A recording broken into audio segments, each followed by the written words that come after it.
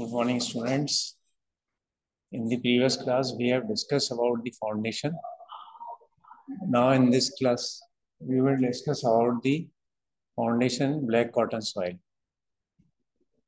Foundation in black cotton soil is the most difficult task for the civil engineers because black cotton soil have the unrealistic behavior.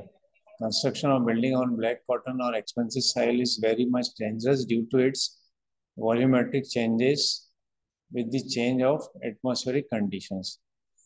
And also differential settlements may occur on this type of soil. In this soil, swelling and shrinkage are possible due to the change in the atmospheric conditions or the weather conditions. The formation of cracks is also there.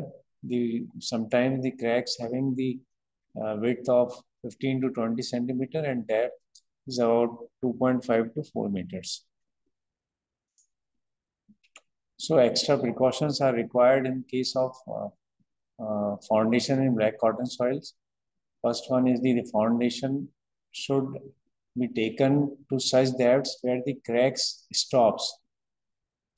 It should be minimum 1.5 meter.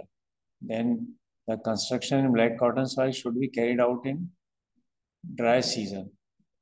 Or sometimes we will remove whole of the soil below the foundation. External walls should be provided with plinth protection and ground level so that moisture does not enter in foundation during monsoon season. Generally, the foundations provided in black cotton soils are strip or pad foundation, pyre foundation, or under-ream piles. Pad foundation, the strip foundation or walls and the pad foundation for columns may be provided for medium loads. When soil is soft and having poor bearing capacity, 30 centimeter thick layer of ballast and boron should be provided and rammed, and then 30 centimeter thick layer of coarse sand may be placed.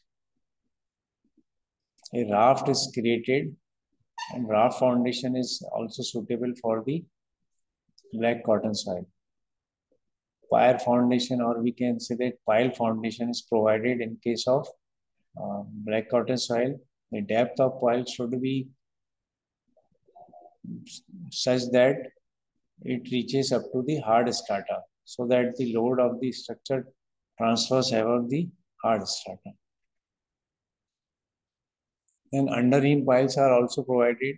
In case of under-ream piles, bulbs are provided.